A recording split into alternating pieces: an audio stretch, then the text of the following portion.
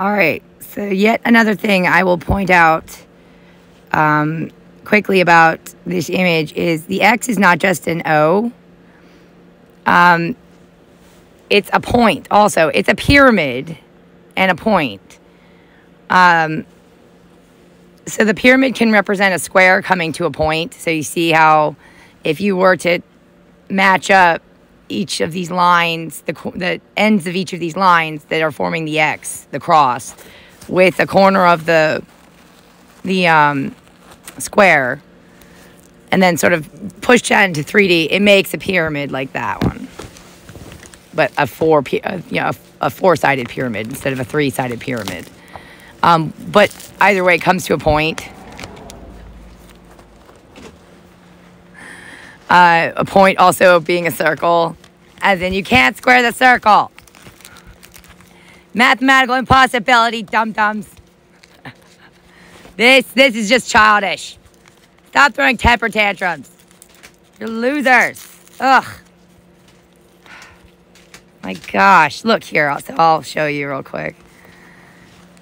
So you can see here, there's a circle with a point in it. See how a point can also be a circle? There we go. You can split it in half. It's like a cell with a nucleus. And then it becomes two. This is how a fetus cell divides. Don't forget to count the circle that is on the outside, guys. But they like to see it as like that. No, that was just a big dumb lumbering cow. And the real entity of intelligent. The real one is like the second one that came. The one that made himself out of the nonsense. It's like nah, dudes, you are oh, okay, baby boy. I think it's time for timeout. Timeout time. So see, now we have the X, the cross, there within the circle, or the box, square there. Oh, there it is. There we go. Yeah, we're seeing how this can be a pyramid. The top point of the pyramid's there. I have to let my cat in.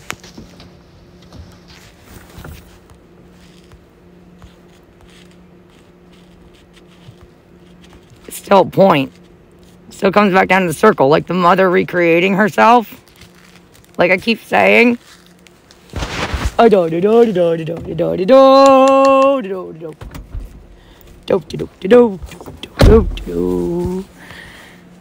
She is the point. Not their little boy nonsense. The phallus is the process of getting to the point.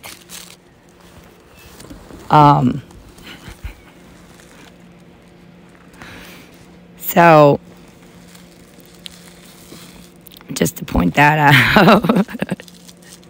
So again, the truth, Jesus might be the truth and the way, but he is not the point. The point is to live a meaningful life. Freedom, absolute freedom is not the point. Okay?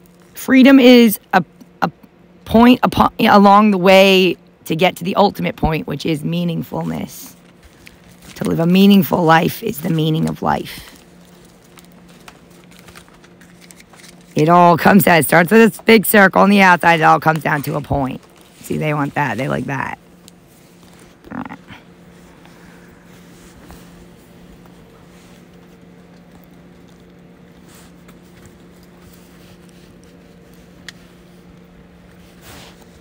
So that's another thing that's being represented here is that X is also sort of a pyramid. That X within that square is also sort of a pyramid. Within a pyramid. That one's a four-sided pyramid. This one's a three-sided pyramid. Breaking out of the box. It's meant to come to a point. The point is the mother recreating herself. Not you little pricks. You're just the process. You're just the trials and tribulations we have to go through. You're mama's little helper, basically. And I think maybe some dudes came to realize this and it broke their brains and their egos and made them limp dicks forever and ever. And they can't freaking get it up unless they're harassing some poor little girl. I think maybe that's possibly the case. What do you think, Say? Is that the case? Hey, David, is that the case with you? Just wondering. Jeremy. Guys. You know, I found this interesting little write-up online. It wasn't authored. Well, the author neglected to put his name on it. I suspect it was a male, and I don't blame him for not putting his name on it. And it's funny that I found it right around the time that my own calculations were starting to hone in on this conclusion, which is there is really no difference between the father and the son.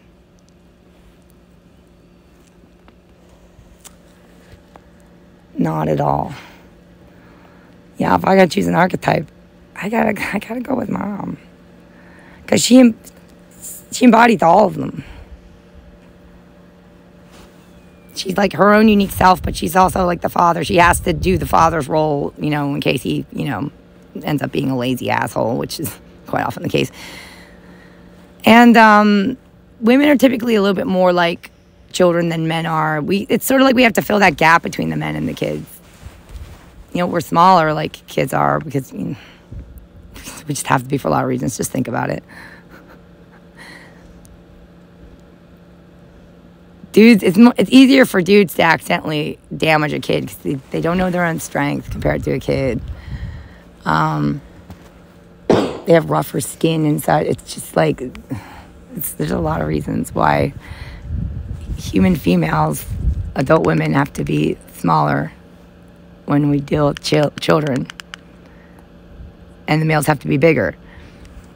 Only that's quite the opposite of what it is in most other species. The females they tend to be larger. So it's like she honed it down. She made it so that she put herself into her weakest form so that she could be a good mother.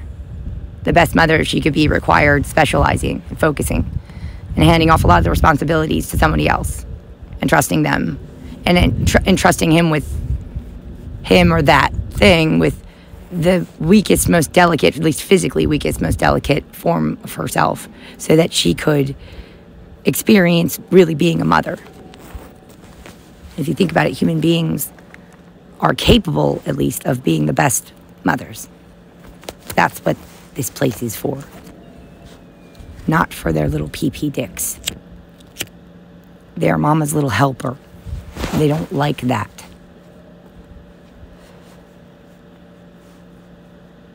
This place was for her.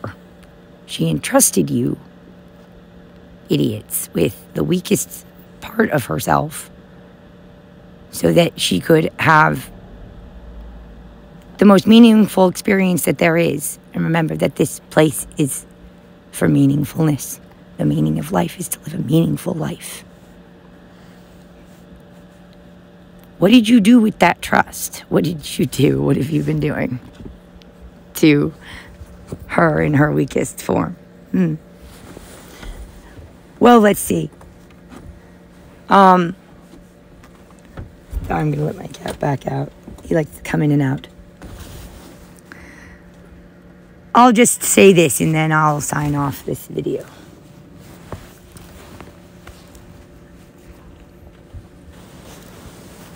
This has been the issue for, thousands of years now.